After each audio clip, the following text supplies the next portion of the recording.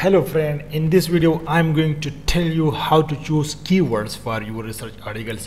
Why these keywords, title, abstracts are so important. You know, when you are searching somebody papers, when you are searching somebody work, so in Scopus there are three options to search. For example, either the Scopus will search that word in the keywords, either the Scopus will search that word in the abstract, either the Scopus will search that word in the title. So the main criteria for choosing the keywords are very different. You are not supposed to choose the keywords for your paper which you already use in the abstract. This is very different. Very few people know this, because when you use the same word in the keywords and when you are using that word in the abstract, then why the Scopus have these different categories? That the Scopus will search that word for you in the keywords or in the abstract or in the title. Let's go to the real scenario here, and you will see.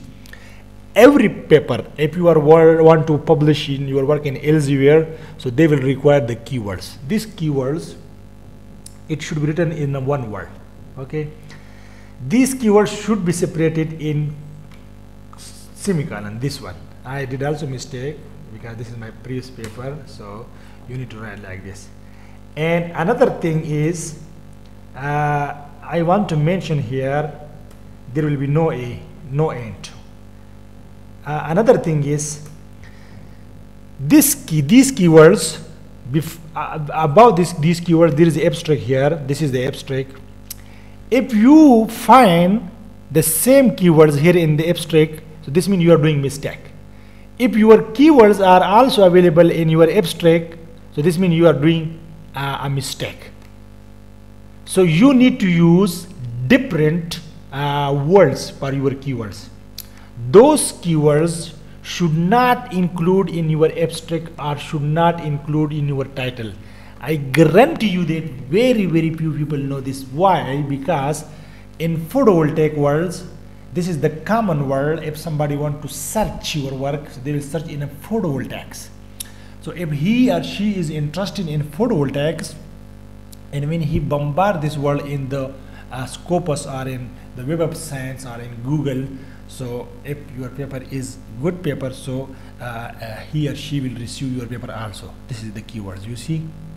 So she or he will search the photovoltaics words in the keywords, in the abstracts, in the title. So among these three, this word should be in one. Either you have to use this word in the abstract, or you have to use this word in the title or in the keywords. Similarly, look this SNO2 nanofibers, SNO2 titanium SNO2 nanocomposite, interface charge recombinations.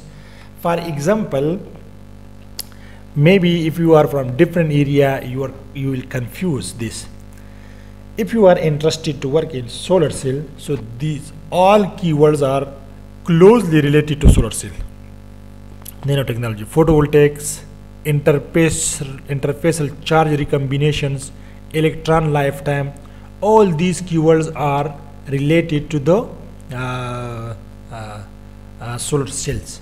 So the keywords, you should choose the keywords for that specific field, for that specific research, which those keywords are not available in the abstract or not available in the title. This means that the title and the abstract in the keywords, these are the short things. For example, if you go tell the Scopus to search my work in the whole paper, it is very difficult for the Google or for the Scopus to scan all your introduction result discussion. But the title, the abstract, and the keywords are the short words for the Scopus or for the Google, and the machine, the system can quickly scan and find your words and give you the result information. This is why people use keywords. Okay, I hope it is clear. So the keywords are 5 to 6 words, which are the keywords of your field. The most important words. But those keywords should not be present in the abstract or in the title. You can use the synonyms for photovoltaic. For example, you can use solar cells, or you can use the photovoltaic cell, you can use the photovoltaic device, something like that, you see.